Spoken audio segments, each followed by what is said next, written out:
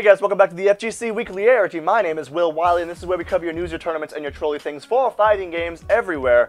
How you doing? If you're watching this on my channel, how you doing?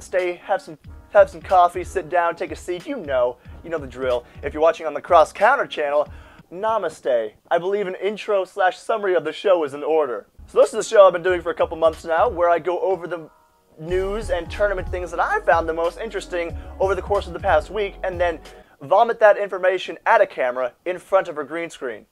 Also explosions, because you can't go wrong with explosions. Now that that's out of order, let's get right into the news, shall we?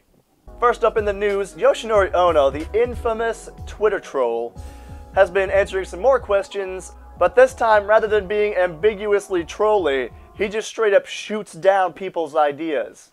For example, he's asked about the Street Fighter EX series and will they get another edition to that, to which he replies, the chances are kind of small.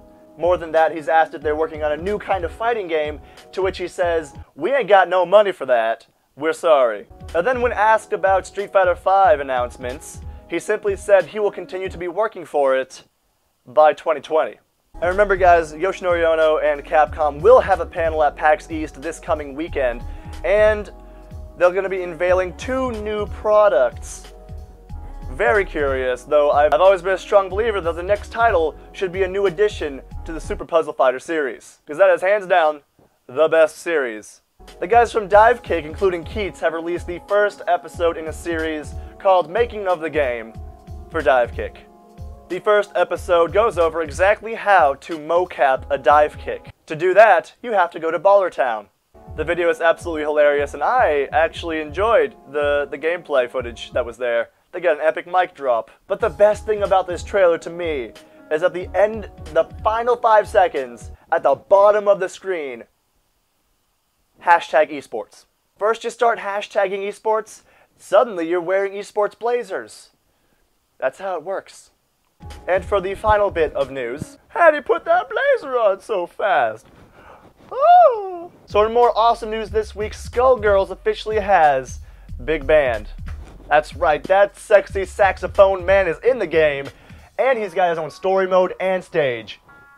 Yes. Yes, to get that character in the game with stage and story, they needed to raise over $400,000, and they did it! And as of reporting right now, there are 10 days left in the crowdfunding, and they have raised $443,000. Oh my god! There are 2 more levels left in this crowdfunding escapade. At $600,000, we'll get a new DLC character, a mystery one, nobody knows who it's going to be. And at $625,000, that random character will get a character story and stage.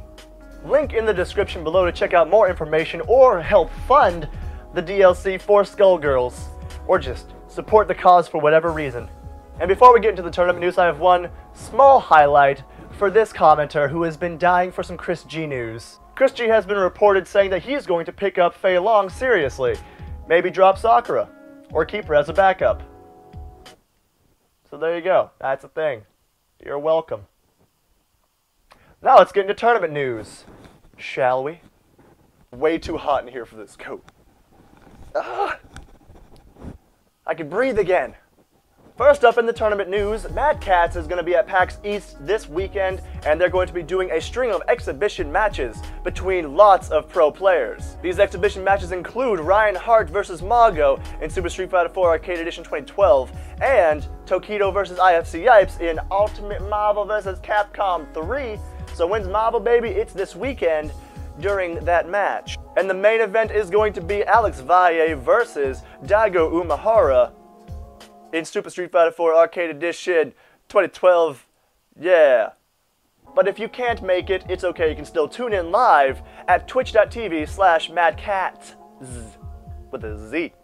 Also at PAX East will be a fighting game community panel, so if you're there, go ahead and check that out, and I'm not sure if they're going to be streaming that. If they're not, it's fine, I'll just wait for the handycam footage to come out, and then I'll watch it. And unlike last week, we have some tournament results today from Versus Mayhem, hosted by IE Battlegrounds. The venue is the same place as Wednesday Night Fights, and has hosted a Versus Team tournament. This is number 5 in the series of Versus Mayhems, and it was just as hype as the rest of them. And now without further ado, here are the results from Versus Mayhem number 5. For Persona 4 Arena, in 3rd place was Team P3 with players Delta and Jayosua. In 2nd place was One Man Army with Sojiro and T-Lock. And in 1st place was Team Trap with players Burker Dave and Jason D. For Super Street Fighter 4 Arcade Edition version 2012, in 3rd place was Team Commando with players Johnny Mayate and then Kane Blue River. In 2nd place was Team High Desert with players Chris and Bren2XT. And in 1st place was Team WNF with players Online Tony and Kino. And for Ultimate Marvel vs. Capcom 3, in 3rd place was 3 in the Stink with players Ringe, Dr. Snake Tits, and Genesis. In 2nd place was Beautiful Dr. X with players Quasidomo, Razorburn, and Royal Flush. And in 1st place was the Spanish Inquisition with players PS, Wicked Mage, Kane Blue River, and Godric. That's funny because nobody expects the Spanish Inquisition. Oh, no. I thought it was funny. So those are your results of the tournament. If you'd like to check out the matches yourself, go ahead and hit up the stream archive at twitch.tv/IEBattlegrounds. And with that, I am once again wrapped for the week. I have been Will Wiley, and this has been the FGC Weekliarity. I'll talk to you next week, but before then, here's the stream moment of the week. We have to wrap the show up here in a second. I got one more question for you that I want you to answer quickly. All right. It is from Dr. Speedwagon. He says, sing us a Celine Dion song. Every night in my dreams, I see you, I feel you. Okay.